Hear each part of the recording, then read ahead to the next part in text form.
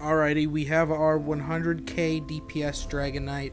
I'd mentioned this on the Arcanist video that this would be coming next, and it is pretty soon for it to be coming from when I made the last video, but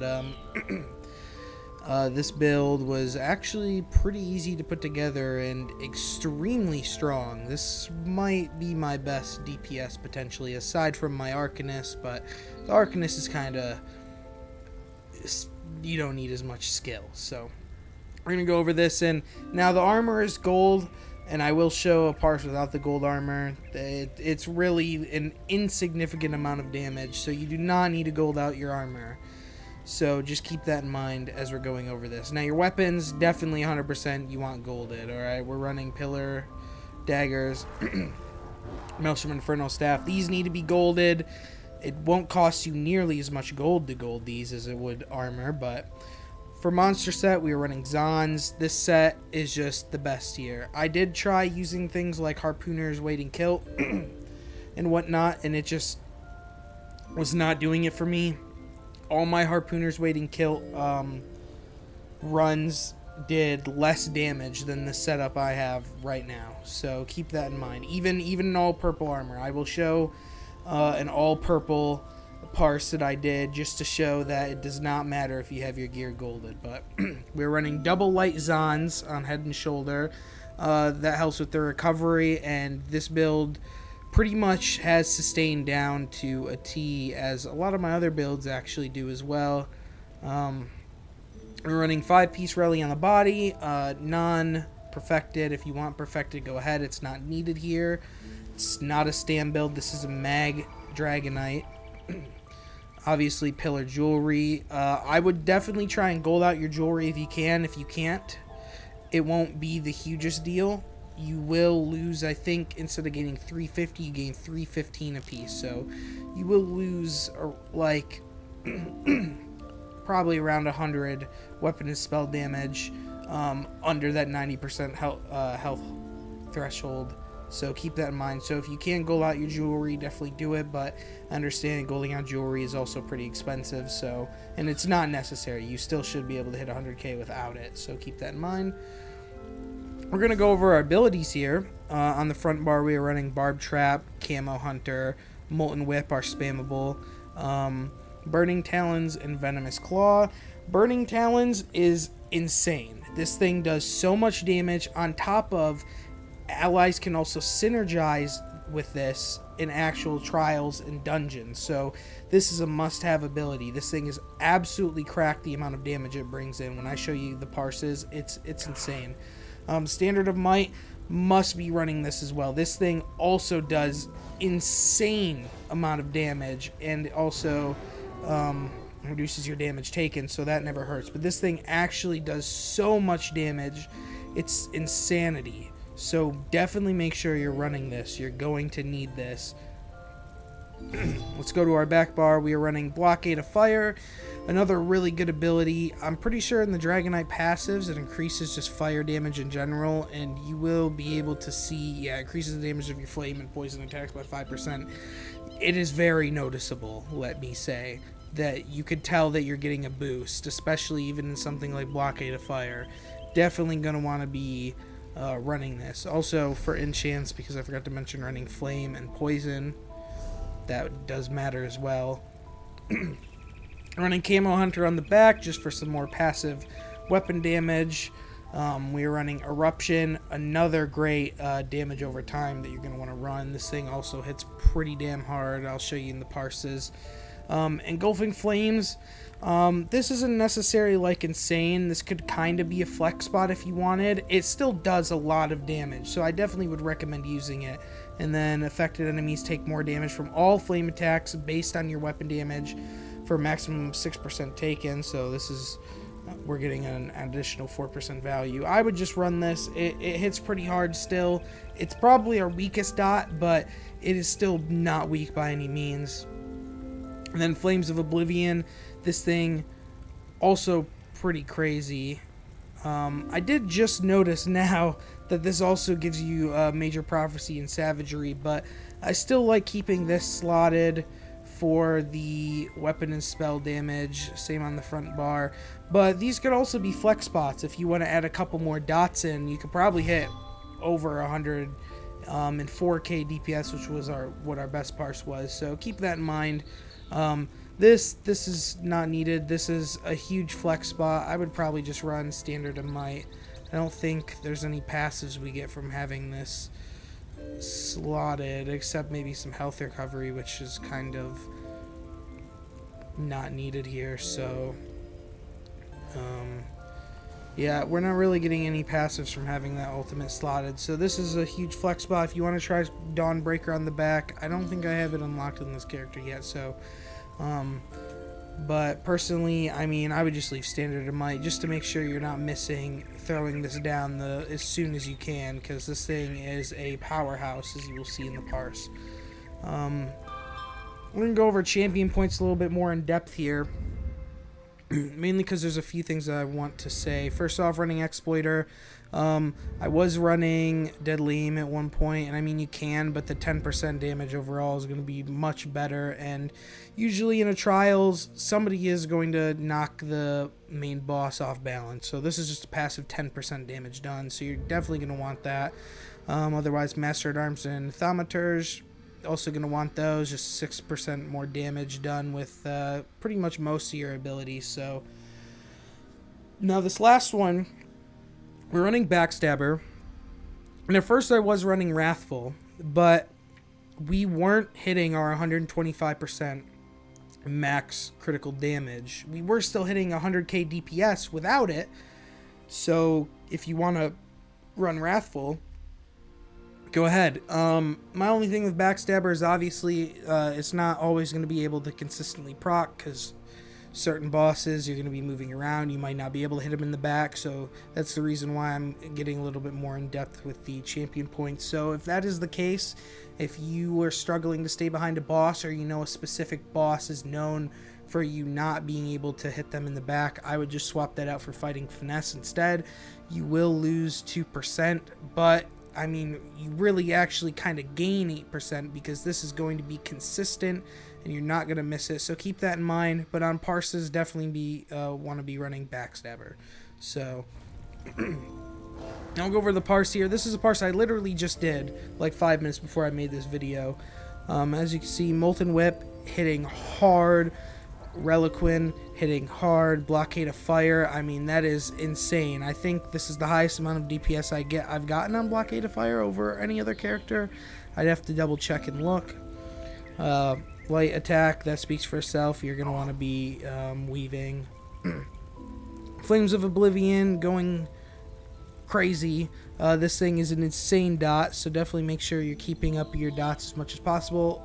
One thing I do want to say with your dots is to make sure that you're letting them fall off before reapplying. You don't want to waste your resources, and you want to get the maximum damage out of them, so you definitely want to reapply them as quickly as possible.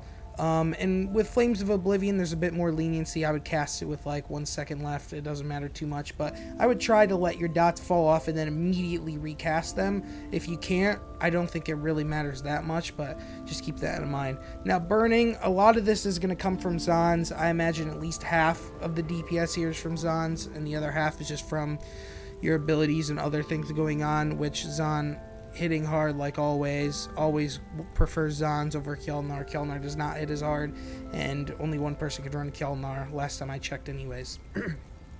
Standard of Might hitting absolutely insanely hard, as you can see. I think I cast this maybe 2 or 3 times maybe per parse, and it's doing enough damage to count for 5,200 damage per second and 1,000,000 of our overall damage, so that is a pretty significant thing to have. And actually, I think you can see the damage like arcs of when I'm like casting Standard of Might and my DPS is going back up, and then as Standard of Might falls, you know, it starts going down and then gets cast again. I'm pretty sure you can see that in this parse. Pillar, obviously Pillar just hits hard. If we scroll down, I'm pretty sure maybe that's, yeah, another 1,300 there. So Pillar's doing like 5,900, so it's just also hitting hard. Eruption hitting hard. Now, Burning Talons, This thing was ridiculous. So you could see 4,402 there. And then look at another 4,000 here. That's 8,402 damage per second, which puts it above Blockade of Fire. That is our third highest damage dealing ability that we're running on this build. This thing is absolutely insane. Must run it. Like, and you definitely want to try and keep it up as much as possible. It's got a 5-second timer. This is your most intense ability to keep up, but we have it slotted in our front bar, and honestly, since our other dots are so long, like Venomous Claw and Engulfing Flames, it actually is quite easy to keep it up. So but definitely gonna want to make sure you keep that up. This thing is one of our hardest hitting abilities. So Venomous Claw also doing a ton of damage. Poisoned, you're getting some of this from your weapon, I'm sure, but most of this is probably coming from Venomous Claw. Venomous Claw doing even more damage down here. Oh, SC, I was wrong. Poison Weapon is hitting down here. So, yeah, Hemorrhaging Barb Trap doing a ton of damage. I mean, the amount of damage you're dealing with this build is insanity. I mean, realistically, when you add up, like, all the other, like, you know, you take Pillar here, Pillar there, you're doing 1 million with Pillar. You take Eruption here, you take the other eruption damage down here, you're doing 1 million with that. I mean, most of your abilities are doing 1 million damage over the course of this 3 minutes and 21 seconds of the parse that I have. It's insanity.